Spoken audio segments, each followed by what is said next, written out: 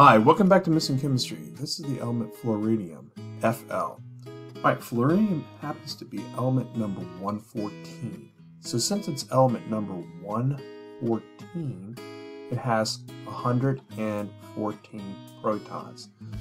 And the element is going to be electrically neutral, so it has to have 111 electrons to cancel out the 114 protons.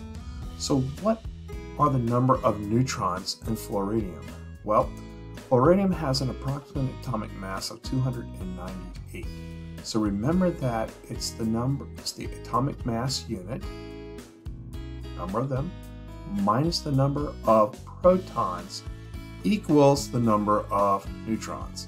So you're going to go 298 minus 114 equals 175 neutrons. So we have 175 neutrons. Okay, so let's clean this up a bit. And we're going to do our electron configurations next. Okay, so remember that when you do electron configurations, the S subshell can hold 2 electrons, the P subshell can hold a total of 6 electrons, the D subshell can hold a total of 10 electrons, and the F subshell can hold a total of 14 electrons. So we're going to use the off-ball principle, which says you fill the lower shells first before you fill the upper shells, right? Then we're going to use the diagonal rule. We're going to start at the top of the slide right here, as I call it, and we're going to go down these arrows until we run out of electrons. And we have 114 to do. So we go 1s2, so we're going to put the 2 there. We go to this slide next, right here, and then we go down to 2s2 and add 2 electrons. Then come back to the top of the slide right here, and go down to 2p6, use up 6 electrons there, and then 3s2. Pretty darn easy, huh? So you come back to the top of the slide again, you go down to 3p6, and then 4s2. Then we come back to the top of the slide again, and we go to 3d10. Then we go to 4p6. Then we go to 5s2. Come back to the top of the slide again, and then we go down to 4d10. 5p6. And then 6s2. Then we go back to the top of the slide, 4f14. 5d10, 6p6, and finally we go to, let's see here, 7s2, and then we go to 5f14. Let's make that 14 a little bit better. Sorry about that. Then 6d10,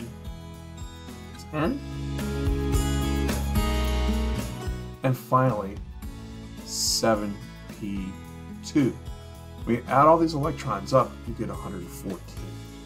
Alright, the next electron configuration we do is going to be something called orbital notation. Now, orbital notation uses Hund's rule, which says that in each suborbit, like an S, a P, a D, or an F, you have to put an up arrow first in that suborbit completely for every one of those suborbits until you can put the down arrow. So watch this. Up and then down. See that? That suborbit's complete. 2S, up and down. That suborbit's complete. Now watch this. 2px, 2py, 2pz. So you go up, up, up, and you go down, down, down. And that's classic Hund's rule right there. So you go up, up, up, and then down, down, down to complete the suborbit. And that's what Hund's rule meant by saying you have to put an up arrow in every suborbit before you put the down arrow in every suborbit. What does the up arrow represent? It represents a clockwise rotating electron, whereas the down arrow represents a counterclockwise rotating electron. So let's go ahead and just fill in the rest here. This will take a few minutes because there are quite a few arrows that we have to draw.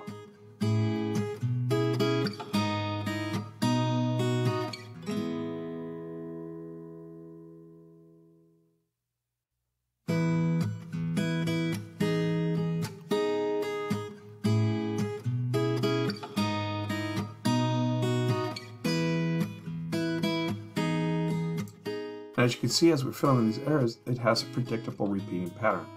Look at the 4 Ds. 1, 2, 3, 4, and 5. See, they're all going up. Now we do the down arrows.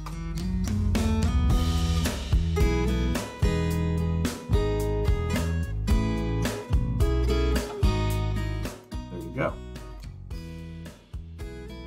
And why are they going opposite arrows? Because to put 2 electrons in the same common area, you have to spin them oppositely, or they are going to reject each other. So here come the 4 Fs.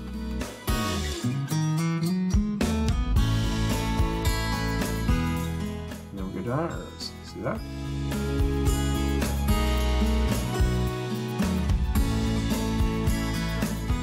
And now our 5 Ds.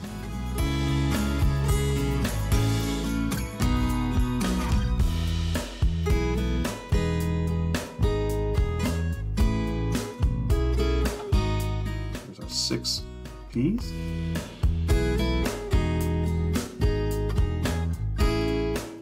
There are 5 Fs. Alright, so we're just going to fill these in for a while here.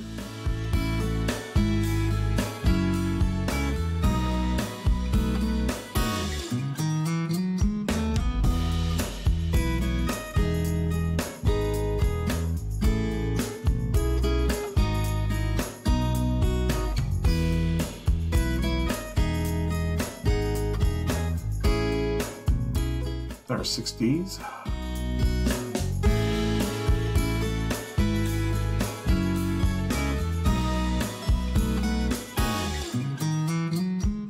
And now, finally, our 7 Ps.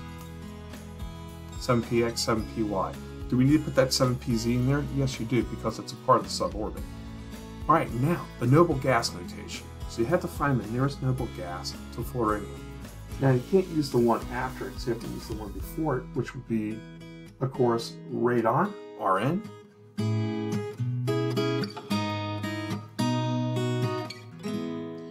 So, radon's configuration, of course, will end in 6p6. So, what we have is, so we're going to go here and we're going to take all of this up right here. Just like that.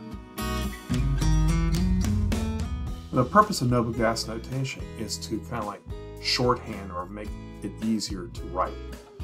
Now, what we're going to do is we're going to write it in order.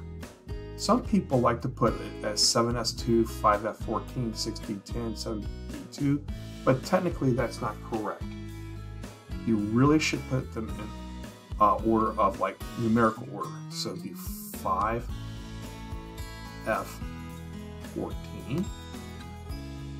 6d10, 7s2, and then finally 7p2. Now, Pauli's exclusionary principle says that no 2 elements can have the same set of quantum numbers. So each element has its own unique set of quantum numbers. Alright, so when we look at the periodic table, it happens to be in the 7th energy level. So our N value, our principal quantum number is 7. It happens to be in the P block, so our L value is going to be 1. Okay? And it happens to be the 2nd element in the P block, so you go -1, 0, so it's going to have a 0 for our M value. And let's look at our last arrow. Our last arrow there is going up. So that tells me it's going to be 1/2 positive. And that's its set of unique quantum numbers. Okay? Well, that's it. If you like this video, give us a like and consider subscribing so we can grow this channel. You guys be snarly, and we'll see you back here at Musin Chemistry!